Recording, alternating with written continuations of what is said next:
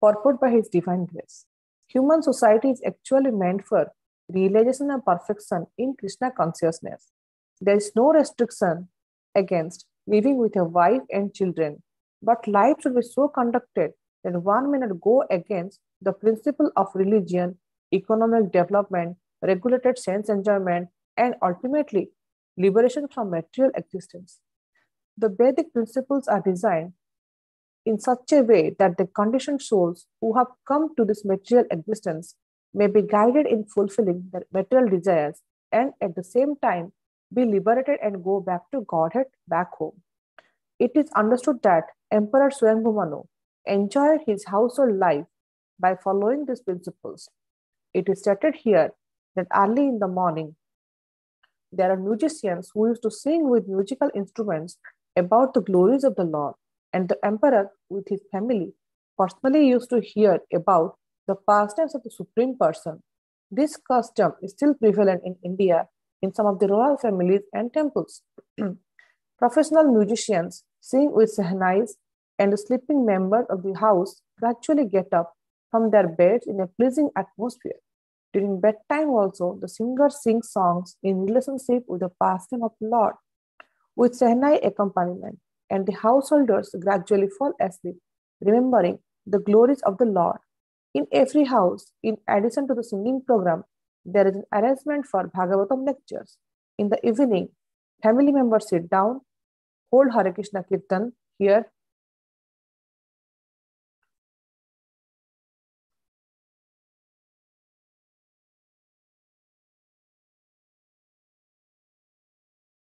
narrations from Srimad Bhagavatam and Bhagavad Gita, and enjoy music before going to bed.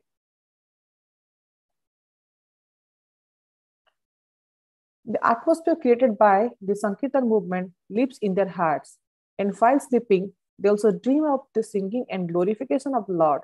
In such a way, perfection of Krishna consciousness can be attained. This practice is very old, as learned from the verse of Srimad Bhagavatam millions of years ago. Swayambhu Manu used to avail himself of this opportunity to live householder life in the peace and prosperity of a Krishna conscious atmosphere. As far as temples are concerned, in each and every royal palace or rich man's house, inevitably there is a nice temple, and the members of the household rise early in the morning and go to the temple to see the Mangalarti ceremony. The Mangalarti ceremony is the first worship of the morning. In the Arti ceremony, a light is offered in circles before the deities, as are a conch shell and flowers and a fan. The Lord is supposed to rise early in the morning and take some light refreshment and give audience to the devotees. The devotees then go back to the house or sing the glories of the Lord in the temple. The early morning ceremony still takes place in Indian temples and palaces. Temples are meant for the assembly of the general public. Temples within palaces are especially for the royal families, but in many of these palaces, temples, the public is also allowed to visit. The temple of the king of Jaipur is situated within the palace, but the public is allowed to assemble. If one goes there, he will see that the temple is always crowded with at least 500 devotees.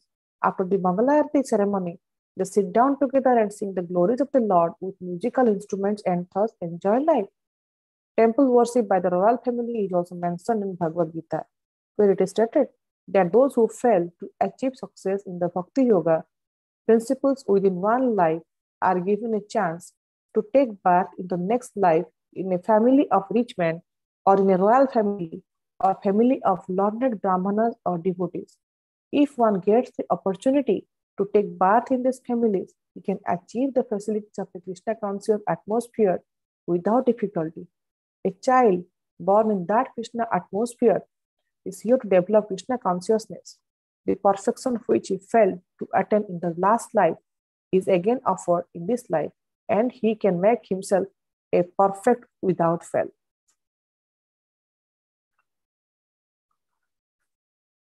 Om Ajnana-timirandhasya Jnananjana-salakaya Chakkhurmilitam Yena Tasmai Shri Gurave Namah. Sri Chaitanya Manobhishtam Sthapitam Yena Bhutale Swayam Rupa Katamahyam Tadanti Sapadantikam Bandeham Sri Yuta Padakamalam श्रीरूपं सग्रजातं सहगण रघुनाथवितं तं सजीवं साद्वैतं सावधूतं परिजनसहितं कृष्ण चैतन्य देवं श्री राधा कृष्ण पादं सहगण ललिता श्री विशाखान्वितं च हे कृष्ण करुणा सिंधु दीनबंधु जगतपते गोपेशो गोपिकांत राधाकांत नमस्तुते तप्त कांचन गौरांगी राधे वृंदावनेश्वरी वृषभानुसुते देवी प्रणमामि हरिप्रिये वाञ्छाकल्पतरुभ्यश्च कृपा सिन्धुभ्येव च पतितानां पावनेभ्यो वैष्णवेभ्यो नमो नमः जय श्री कृष्ण चैतन्य प्रभु नित्यानंद श्री अद्वैत गदाधर श्रीवासादि गौर भक्तवृंद नीलाचल निवासाय नित्याय परमात्मने बलभद्र सुभद्रधन जगन्नाथाय ते नमः हरे Krishna Krishna Krishna Hare Hare Hare Ram Ram Ram Hare Hare Hare Krishna, dear devotees. Thank you for joining today for the Srimad Bhagavatam class. The early morning is very auspicious, and we see in this particular verse how Swayam Manu and with his queen Satarupa is enjoying the growth of life, and side by side they're very Krishna conscious. They're very and 24 hours and 7 days a week they're focused in the spiritual activities. And here Prabhupada is mentioning the importance of waking up early in the morning with the sound vibration of the Harinam, and while going to bed also with the sound vibration of Harinam with the nice musical instruments and glorifying about the Lord and his pastime. My knowledge in this beautiful subject matter is very limited, but however, with all the blessings, I would like to glorify this beautiful subject matter for my own purification. Here we see that Prabhupada is stressing that human society is actually meant for realization of perfection in Krishna consciousness. So this human society is based on like four things. Like we say that dharma, artha, kama, and moksha. There are the four important aspects of human society. And we all are entitled, or it is recommended for us that we have to all take care of all these four aspects, dharma, artha, kama, and moksha. But there are certain rules are there. The rules are to be followed. Like anything we do in this world, there are certain rules are there. If you're walking on the street also, there are rules are there. If you're going to a restaurant also, they have own codes and conducts, how you sit down, how you eat. So they say they're based on the sthana, kala, and patra, basically circumstances, then the time, and then the candidate. There are rules are different. Like there are certain rules for the demigods, certain rules for the danavas, certain rules for the kinnaras, and certain rules for we, the human beings. Now here we're discussing about the emperor. Like Prabhupada here is categorically used the word emperor. He could have used the word king. Like we generally we see the king of Jaipur, king of Puri, or like no, or Janakra, something like that we refer. But here Prabhupada is stressing about the word this emperor. Basically, Maharaj Manu, the emperor Manu, he was the first of the mankind. Like we all are basically called as Manava Sabhyata or human beings or Manava, basically after the name of Manu. The first Manu was Swayambhu Manu. He actually Brahma created him. From him, we all are created. So he's basically our like great grandfather kind of thing, we can say. So basically Swayambhu Manu was the emperor, and currently we have this. We have also a Manu. Like each era or each yuga, there will be Manus will be there. So now we have Vibhushit Manu. Like Swayambhu Manu time, basically, he basically had a code of conduct. Like all our entire Manava Dharma Shastra, or the basically is based on the laws of the Manu, which is called the Manusmriti. So here Prabhupada is saying what actions Maharaj Manu was taking. Maharaj Manu basically he married to Satarupa, and they have an ideal Grihastha life. So we have we see that we have four ashramas are there. The four, like one of them is Brahmacharya ashram, then there is Grihastha ashram, then there is Vanaprastha ashram, then there is Sannyasa ashram are there. Similarly, there are four varnas are there: Brahmana, Vaishya, Kshatriya, and Sudra. So we see that our entire human society is based on all these, four varnashram system based on our scriptures. Now, all these ashramas, wherever ashrama one stays, the goal of the ashram is to guide us how to become Krishna conscious. Like if we're staying in a family, our goal, the family basically, the goal is that together, how they should conduct so that they will become Krishna conscious. What is the necessity of becoming Krishna conscious? Because you are keeping Krishna in the center, and he is basically a center of attraction. Whatever any work we do, nobody is saying that being in an ashram, we are not doing the ashram's required work. When we are in a grihastha ashram, we should do what are required to do for us. Like if his father is there, he has to go to do the work and get money. And the mother will get up early in the morning and cook. And the child, likes to, if they're students, they are going to study. If there is a son is there, he's going to take care of the father. Like everything, whatever necessity they have to do. But side by side, there are some rules are there. Based on the rules, all these necessities have to be fulfilled. These necessities are at the body level to maintain our body for this material body. Like we have this material body, and then we have a spiritual, this atma is there, right? For maintenance of the body, whatever necessities, we have to follow the rules. So those rules are meant, like we say that India is a secular country, so certain rules are there. So those rules are meant for maintaining our dharma, artha, kama, moksha. For this, it is there, like how to walk and all those things are there. But when we are coming to this world, this material world, because we had certain desires, if the desires not fulfilled, we'll come here again and again. But basically, if we see that we are basically part and parcel of Supreme Personality of Godhead. In Chaitanya Charitamrita, we say that Jibera Swarupa Krishna Nityadas. Basically, we are eternal servant of Krishna. Our goal is how to satisfy Krishna. So how to satisfy Krishna when you are a servant, right? A servant will be always thinking 24 hours how I should satisfy Krishna. So here, Emperor Manu, he is showcasing how to satisfy Krishna 24 hours.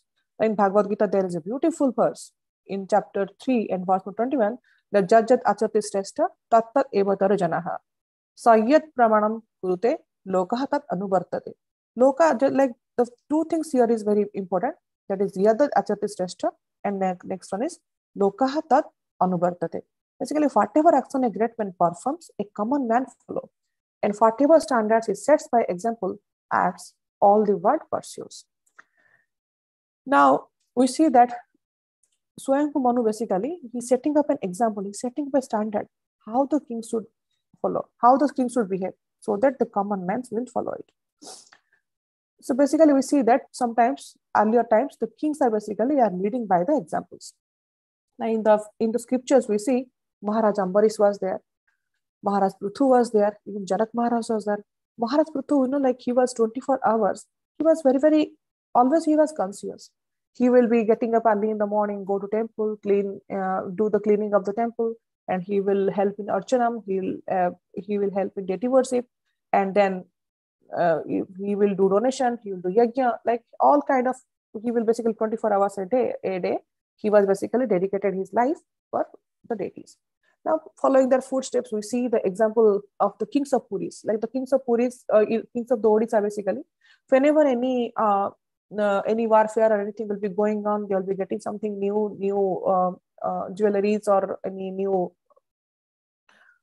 state or anything they're winning, they will dedicate this to King, to Lord Jagannath. Lord Jagannath is basically Lord of the universe, but still, the king of Odisha declared them as the first servitor of Lord Jagannath.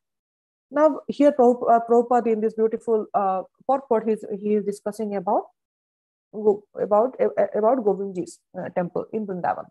Like we all know that in Vrindavan, we have Govindji temple, then we have Madan Mohan temple, Gopinath temple, so many temples are there. This particular Govindji temple we might have visited. This temple is very, very beautiful. So basically, Raja Mansingh, he was following Rupa Goswami very closely, and he was a disciple of Raghunath Bhatta Goswami. So, and he was basically a general army in the king of Akbar. He built this beautiful, magnificent temple. This temple was one of the must-see temple in the North India during that time. Now also, the architecture also is very beautiful. So he dedicated this temple to Govindji. Govindji is basically the Ishtadev of kings of Jaipur. So Raja Mansingh dedicated this temple. So it is the spectacular work and everything is very devotional, and it was a must-see in Vrindavan also till today. Now, due to, like in due course of time, we see that next time as the time passes by, king of, after Akbar, his son, then Aurangzeb comes. When Aurangzeb comes, basically he is going to attack Vrindavan, and when that time, like when the king of Jaipur, when he realizes that this is going to happen, and my forefathers had built this temple for the honor of Rupa Goswami and Raghunath Bhatta Goswami. So what they did? They decided to get beautiful Govindji temple from Vrindavan to Jaipur. Now, if some of you might have been to this beautiful Govindji temple. This is very beautiful, and Jai Singh basically help in constructing this temple. And whoever goes to this temple, they say that they are kind of like feel mesmerized by this beautiful architecture and the beautiful loving face of Govindji. Now, this temple has a beautiful courtyard, and this courtyard can hold around 5,000 devotees. Now, when Govindji wakes up, Prabhupada mentioned about how devotees come and assemble in the courtyard of this beautiful temple just to take a glimpse of Govindji. Now, they say that Jai Singh basically dedicated this city and named it as Jaipur, and he declared that Govindji is the king of Jaipur city. So till today, Govindji temple, Lord Govindji is basically heart and soul of Jaipur. Now, I know our Radha Temple Mataji is from that area, and she will definitely agree to me, and she can feel it definitely in her heart that how early morning, I have never been there. I have a long desire to go there, but early morning I have seen the videos how devotees go there, and I have heard and I have seen some recordings how early morning Govindji wake up. They say that entire city wakes up along with Govindji. Like 500, 600 devotees will come from the villages. So many different pilgrimages from different places of India will come, and nice Sahanai, nice music will be there, and with slow kirtan and bhajan, with local basically traditional bhajans, slowly Govindji wakes up and he gives darshan to everybody. Now, along with Govindji also, along with Govindji also, all the devotees are also very blissful to see Govindji. They say that deities and devotees, they have a loving reciprocation. Deities are also very happy when the loving devotees they see, and the devotees are also very happy when lovingly they see early morning their beautiful deities. Now, following these basically these footsteps, this is a beautiful deity of Radha Govindji. I thought we will just take the darshan early in the morning since we're having this morning class. Now, following these footsteps, like we see that all our ISKCON temples, we have basically this Mangalarti concept is there. What is Mangalarti? Mangalarti means Mangal, means all auspiciousness. Like when Krishna is there, is everything is auspicious, and in the early morning, it's even more auspicious. When the Lord is waking up, everything is auspicious. So how to wake up the Lord? We have to learn from these acharyas and from these saintly kings. So Prabhupada has this is the beautiful picture, I think, from 1976 that time. And that time we see how in the early morning in the ISKCON temple, how all these devotees have gathered and their Mangala Arati is happening. So it's a beautiful scene to behold. Like when I visited long time back Juhu temple, I had also witnessed this beautiful Mangala Arati early in the morning, how the deities wake up, and with nice soothing kirtan and bhajan, they wake up the deities. And similarly also Prabhupada also advised us in the morning to do Srimad Bhagavata discussion and in the evening to do Bhagavad Gita discussion. Why Prabhupada advised us to do this morning and evening katha and the morning and evening beautiful bhajan while the Lord is going to take rest and while the Lord is waking up? And what are the importance of the rules?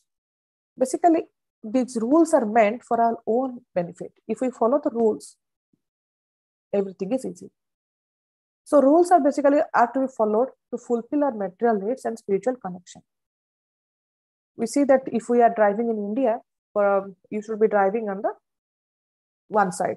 Now, if you come to US, you will be driving on the totally opposite side. So if you follow the India rules in USA, then accidents will happen.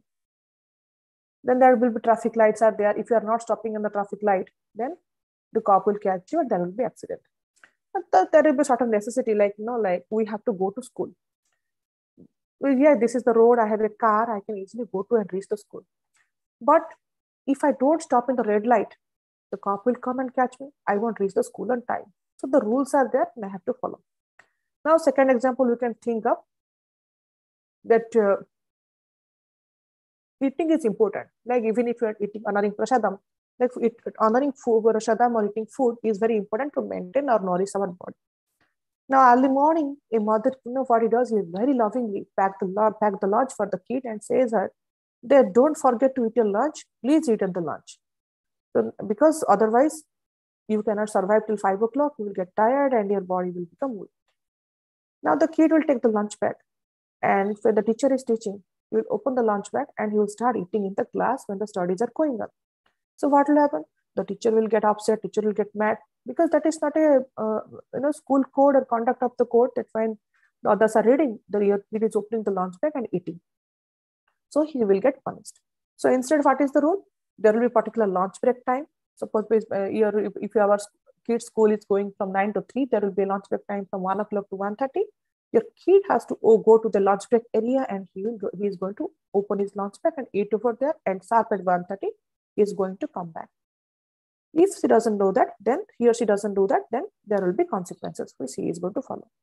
Now here, Swayambhu Manu is teaching us the rules to follow. The rules to follow to stay in the grows the life and how to stay close to Krishna. Basically, there is no harm in enjoying the grows the life. But any ashram, as we discussed now, any ashram we stay, our goal is to come close to Krishna. So how to come close to Krishna? If 24 hours and 7 days, if we are getting connected with Krishna, then when whatever we are doing, honoring prasadam, driving car, in subconscious mind, if Krishna is in the center, either consciously or unconsciously, then you will surely attain him. So Prabhupada here in this, here has advised us to consider Mangalarti early morning, then Japa, then Katha, then beautiful sumptuous Mahaprasadam. So if all these 4 things are there, then life is all set. Like we see in scriptures, we see Hiranyakashipu and Ravan. They did austerity, so much austerity they did. Like Hiranyakashipu was hearing to one lecture during this Nrsimha Chaturdashi festival time. He was standing in 1 feet and was doing meditation for 10,000 years without eating anything. His, like skeleton was kind of visible. So are we do at least can we stand even 1 hour in 1 feet? No, we cannot. So Prabhupada has defined a simple rule for us. Chant and be happy. And in ISKCON also, Prabhupada also has given us 2 rules. Punctuality and cleanliness. Like any ISKCON temple we go, we see the same rules are followed. Like today, if I come to our ISKCON temple or ISKCON Tawako or anywhere I go, same thing. Mangalarti will be there, cotton opening will be there at 7:30 for darshan. And then everywhere, the books will be in the same place, the prasadam will be in the same place, everything is same because the standard rules are there so that you will feel familiar and you'll feel part of it. It's very difficult sometimes to maintain those rules, but if we maintain these rules, life is become very easy to handle it. So next thing Prabhupada here is mentioning about the spiritual atmosphere created by the Sankirtan movement. Basically, whatever they say that, whatever we hear, that keeps an impression in our mind and heart. So for example, suppose you are watching a horror movie at night and you go to sleep. So night time, like this beautiful ghost will come into mind and haunt you. Sometimes, you get scared at night. Like, sometimes this FIFA World Cup was there or this 2020 series are there. We see so much, like cricket or so much football. So watching those at night, we get agitated. When we go to sleep, early morning when we get up, either by watching this movie or this iPhone, this YouTube's, whatever videos we're saying, when we are going to sleep, basically we are not in the peaceful mind. We're in an agitated mind. Whole day we are working so hard. But night time when we go to sleep, we are agitated. We carry that agitation in our mind till early in the morning.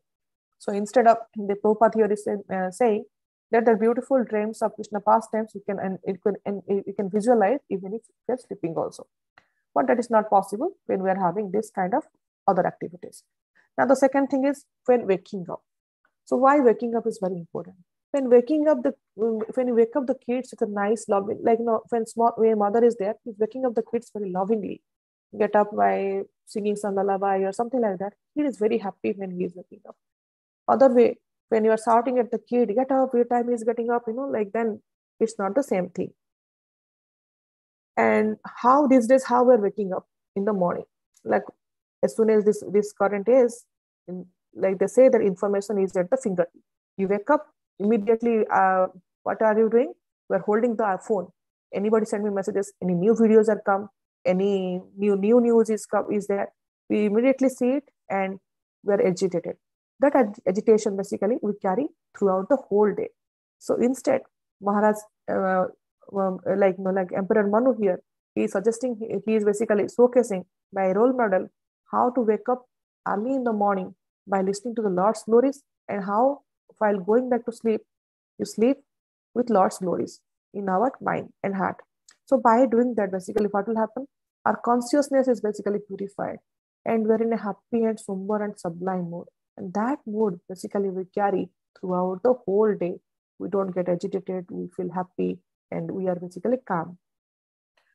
So now with this beautiful example of Swayambhu Manu, our Srila Prabhupada has advised us this early morning beautiful sanghas and the evening sanghas.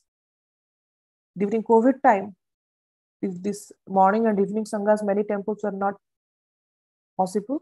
So utilizing the benefit of this Zoom calls and this remote connection, these e-sanghas are very much came into picture now, and we all are taking this beautiful association of the sanghas early in the morning by reading Srimad Bhagavatam and releasing it. So I am 100% sure that everybody's life definitely has changed, whoever are attending here by witnessing these classes, these discussions. And definitely we all wait for, like what are going to be happening in the next class, what are we going to discuss. So that kind of, like we think and we meditate behind. And beautiful katha, when we hear the whole day, we also meditate on it. And we try to put that in our daily life also. So definitely it's a purification process, early morning and evening, this beautiful bhajan and kirtan or the harikatha. So Emperor Manu is setting up a nice example by staying in the Grihastha ashram and how to become spiritually conscious. With this, I would like to end today's discussion. Srila Prabhupada ki jai. Hari Bol.